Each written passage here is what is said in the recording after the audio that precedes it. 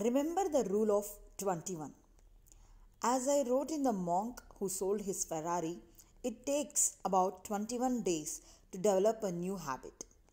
Yet, most people give up on creating a positive life change after only the first few days when they experience the stress and pain that is always associated with replacing old behaviors with the new ones. New habits are much like a new pair of shoes. For the first few days, they will feel uncomfortable.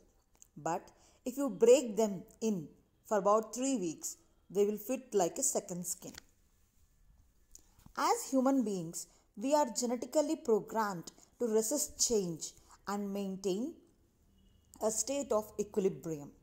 The condition known as homeostasis evolved naturally over time as a means by which our ancestors could survive constantly changing conditions. The problem is that the mechanism works to keep things as they are even when more favorable possibilities exist. And that is why we have such difficulty adopting new habits and overcoming the gravitational forces that prevent us from moving to higher levels of living. But just as a rocket uses more fuel during the first few minutes after liftoff than it does over the days that follow, when it will cover more than 500,000 miles. Once you get past those first 21 days, you will find that staying on course with a new habit will be far easier than you imagined. Take the time to study your personal habits and promise to make the necessary changes.